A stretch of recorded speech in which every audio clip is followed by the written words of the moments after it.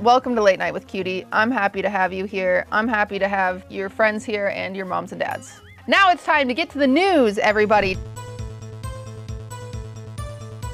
Time to get to the news. As you guys know, here at Late Night with QT, we like to see what's been happening this past week in the streamosphere. Bad news to start off our news cap this week. If you guys didn't know, Brandon the Great TV was assaulted on stream by a group of teens that shot him with BB guns, threatened to rob him, and followed him around and slapped him in the head. They backed away when he entered the train station to find an office. He's okay and not injured. Be aware and careful out there. There are mean teenagers. I'm a witness to this. I had a bunch of teenagers that were really mean to me when I was trying to play basketball the other day. So everyone needs to go out there, find a teenager, and say something mean to them. It doesn't matter if it was these teenagers, any teenager you find, be mean to them. That is the message that I'm sending from QTC News. However, here's the clip.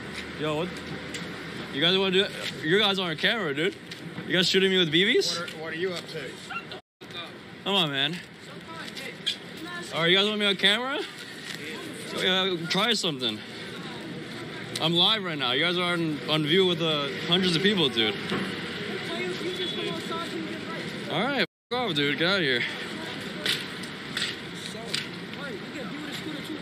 I don't know about you guys, but I thought those scooters were pretty cool, and I'm kind of on the kids' side. And I don't think I'm the only one. Up next in news this week.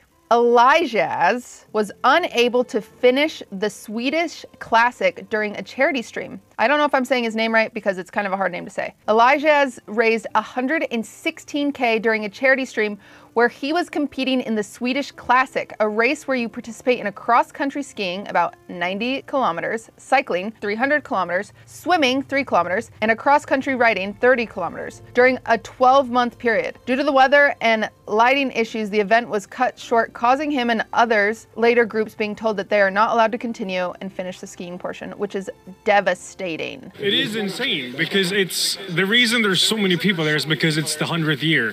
And with these weather conditions and there's no tracks, I don't understand how they can cut it so early. So many people are not going to make it. Like, if you start in the back, there's no way you'll make it ever. Big bummer and sad news happening today. However, we do have some good news. And of course, all good news involves phasing up.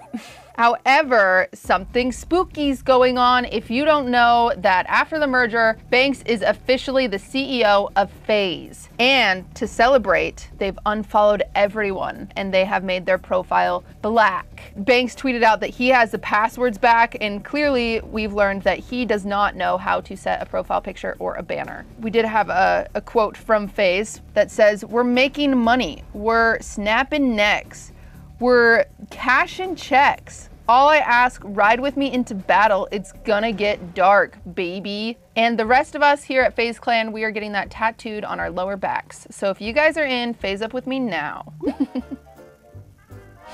Yeah, that's right. Snapping necks, baby. You know us at FaZe. What happens if I don't? You have to leave. I ain't paying child support. Phase up. Sentinels is victorious at the first VCT Americas Tournament of 2024, and they've qualified for VCT's Masters Madrid, baby. Let's watch it as it happens. He's dropping one. It's a 2 versus 2. Right inside, trying to stick it. Another one to fall. It's all up to Zek, who does get the kill. Trying to stick this fight. And it gets to the fuse with the Red Bull clutch. And Sentinels are going to be America's kickoff champions. Big deal for fans like me. I love that game, and I'm really happy that they made it. And I definitely know what that means, and I heckin' love 10s. That's right. We're going to Madrid, baby. See you there. Where's Madrid? Spain? Yes. In other news, NASA launched a Dragon Rising, #Crew8. NASA still thinks that hashtags are relevant, but no one's gonna tell them otherwise. Including 3 of our astronauts is headed to the space station after launching at 10:53 ET on March 3rd. They're expected to arrive at 3 a.m. on March 5th, I believe.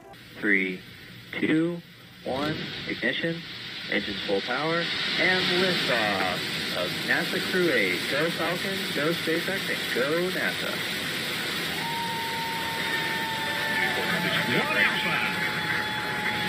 Endeavour ascends, a beacon of human ambition 1.0. 1.7 million pounds of thrust now propelling Falcon 9 and Crew 8. Unfortunately, shortly after that clip, it ended because they found out that the Earth was flat and they didn't want to tell us. So, Pokimane is in the news, everybody. She's in the news. If you didn't see this, you're not following the right accounts. Because Pokimane said that streaming is really, really hard. There's a lot of context that we need to include here. It's really important that people don't take this out of context because there's been a lot of drama about this topic. But she did, in fact, say that streaming is the hardest job ever. Here's the context. Actually, I did stream off of a laptop when I first started. No, did I get a custom PC then? Well, like years ago, I used to stream off of a laptop, or maybe game off of a laptop, but never stream. Streaming is so hard off of a laptop. That was not me saying streaming is so hard, by the way. Streaming is not the hardest job you can have, for sure, by far. I do not think streaming is a difficult job. I just want to make that very clear. You heard it here, folks. She thinks streaming is very hard. She made it very clear. Very true. All right, The Mountain. You guys know he streams sometimes half Thor. I just call him Thor, honestly, we're friends like that. He has returned to the strongman, included a 1,006-pound deadlift. He dominated the elephant bar deadlift event at the Arnold Strongman Classic. Let's check it out, baby boys. For the win. What else did you expect? Hafthor Bjornsson is back. You know, as somebody that's still competing, I'm still such a fan of this sport. And to be able to watch that is so cool. He's back, baby, and that's exactly what Ludwig looks like when he's picking up Shake Drizzle. In exciting news, Finster is coming out, baby. Wow, I'm so surprised. Yeah, I know. So you might have noticed for the last 6 months or so, when someone asks on stream or on Twitter or Reddit or something, is Finn on HRT? I just avoid the question. I avoid the question entirely and make a little joke, and that's solely because Finster has come out. This is huge. This is awesome. Very exciting news, and we need some good news in this week because we've got some Twitch news next. Twitch tweeted that in 2024, they're focused on building products, tools, programs to help grow your communities and make streaming more rewarding, fun, and safe. Read the new open letter from CEO Dan Clancy to see some of the work we're committed to this year. I decided not to. Instead, I decided to see this TLDR. Discovery feed will be the default experience on mobile. I don't know what that means. Guest star updates. Excited. Export clips to Instagram. Excited. Clip editor added to mobile. Excited. ISO gets mobile mod view. Not excited. I think mods should be working harder. I do not believe that mods should leave their homes and mod on mobile. I do believe that mods should only be able to mod on their PC where they belong when I am streaming. I do not think that mods should look away from my channel. That just means they're a bad mod and they're not committed to doing things for me for free. So I don't like that one. Expanded sponsorships product. I don't know what that means, but I'm excited for it. Thank you, Twitch. Thank you for the open letter. Next, in sad news, we don't like Warner Brothers. I don't know if we ever did. I don't know anything about them besides that they used to produce the Looney Tunes, and I did like the Looney Tunes, which is cool. But unfortunately, they are shutting down Rooster Teeth. After 21 years, Warner Brothers is closing Rooster Teeth. Rooster Teeth is a groundbreaking online production company that started in 2003 with the Halo-based comedy Red vs. Blue. This is really sad for us, and we're mad. All I know is that I'm sad about it, and so is the rest of chat.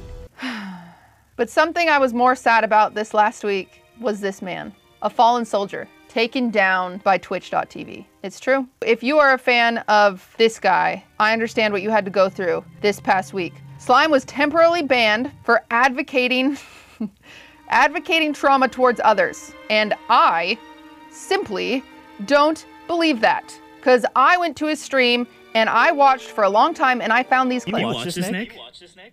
That's crazy. 14 months and you want to talk about music while I'm losing my mind.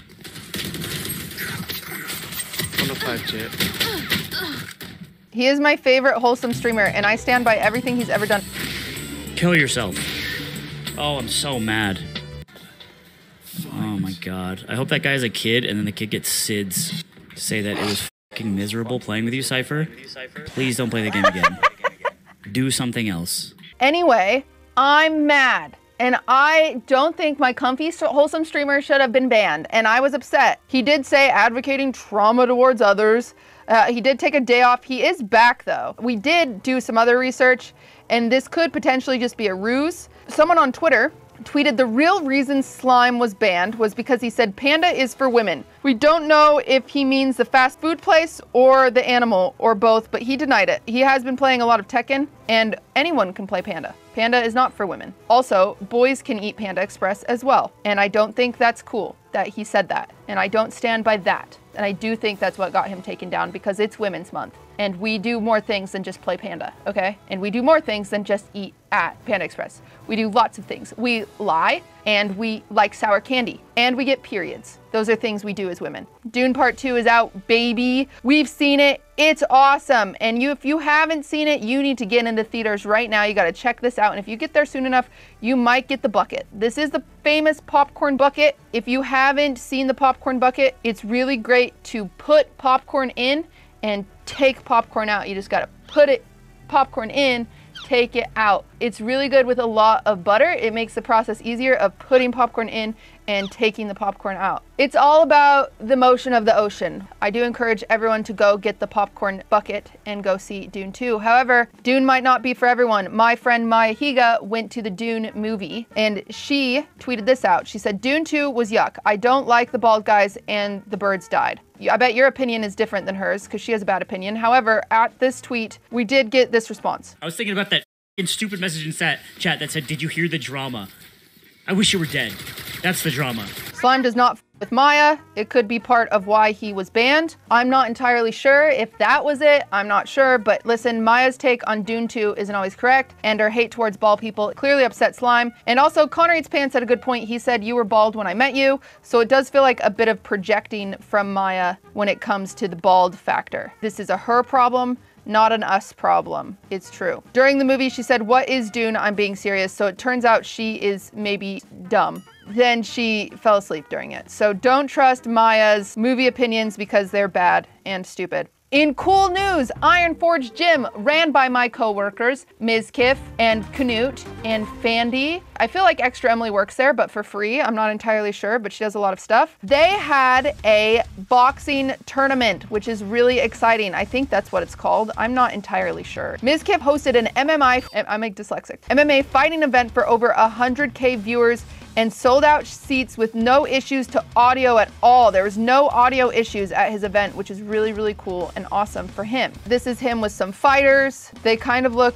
like different versions of each other, if I'm being honest, but very cool. Oh, man. Oh my God, reliving it. He's just playing with them.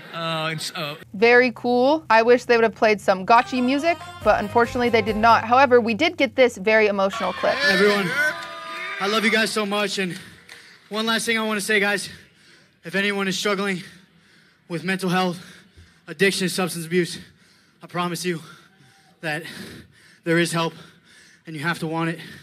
You have to search for it. I'm a prime example of what can happen. When you're at the bottom of the bottom, and then you come in here and you do the damn thing. Do the damn thing, let's go. All of you can be MMA fighters if you guys just apply yourself and sign up for a membership at Iron Forge Gym. They need the memberships or they will be closing down if you live in Texas. This is an ad. He did pay me for this. Go do that. Thank you. In other news, he did not pay me. I wish he did. In other news, my news writers are really good. There's a new TikTok trend that involves people asking their partner if they have a car with a sunroof and then asking if they would let them be a thirsty hamster. At first, you think it involves maybe a hamster driving a truck, drinking water, but after some research, we found out it involves a man on top of the car lying across the sunroof and the woman will act like a thirsty hamster. To be clear, there are no hamsters evolved. I don't know why you guys are shocked. I think it's really cool. I wish there were real hamsters, but unfortunately there are not. However, this is what it looks like. Oh, it doesn't. Wait, we don't even have an example. Okay, all my writers are fired. I don't f with them, if I'm gonna be honest. Jello, Biscus, you're out of here. This is your warning. There is? Oh, I didn't upload it. I am fired. This is my fault.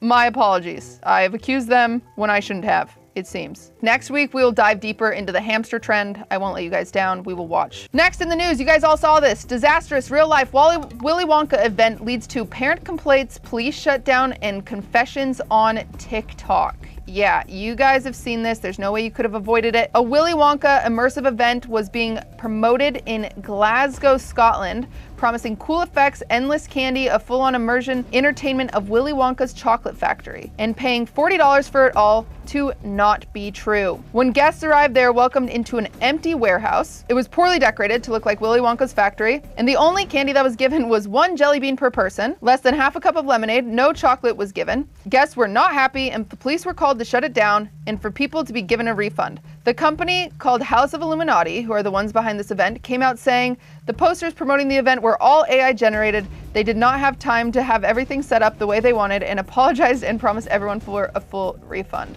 which I think is really cool. This is our last piece of news, and then our guest is here and we will be moving on. Today, the House panel unanimously approves a bill that could ban TikTok. The reason for this ban is fear TikTok may pose a Chinese government spying risk. If enacted, the bill would give ByteDance, TikTok parent company, 165 days or a little more than 5 months to sell TikTok. If they can't, the app will be banned and unable to download on any app stores. I feel like this has been something that we've talked about for a long time. The boomers are afraid of TikTok. I think personally that I like TikTok and I'm okay with Chinese spies looking at my TikTok, but that's just me and we could all be different. We can't miss out on things like this.